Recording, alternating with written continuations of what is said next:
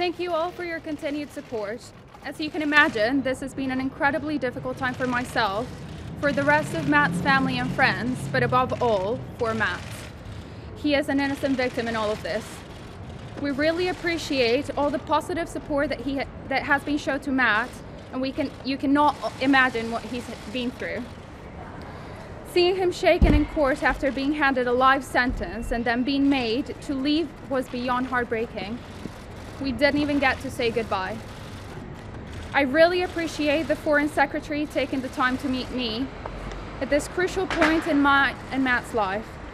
He has assured me that he and his team are doing everything in their power to get Matt free and return him home to me. This is not a fight I can win alone, and I thank the Foreign Office and the British public for now standing up for one of their citizens. Thank you all once again. I'm sorry I cannot grant you individual interviews, but I'm sure you understand how difficult a time this has been for me. You remain hopeful. To the leader of the UAE.